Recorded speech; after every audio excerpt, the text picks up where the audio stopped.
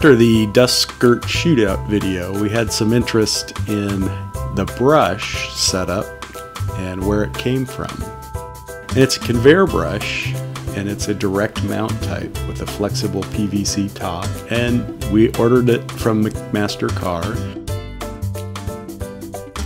This is what it looks like when it arrives, and you can see that there's a profile in the top, and we ordered that specifically, and we're going to use that profile to our advantage.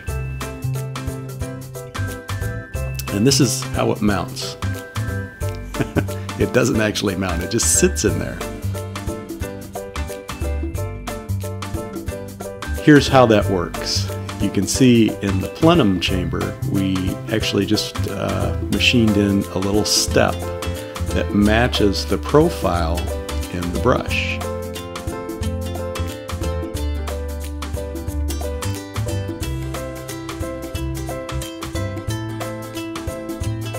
So it just drops right into that little chamber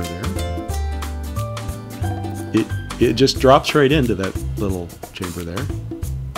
Right? Yep. Just like, yep. Just. There you go. Yeah, that's, nope. Wait a minute. Okay, there it is. Oh! Alright, seriously though, once it's in, just the geometry of the face keeps it in place, both vertically and horizontally. And you can put all kinds of pressure up and down on it.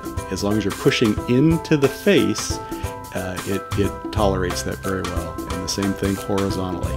If you pull on it out of the face, it will release immediately.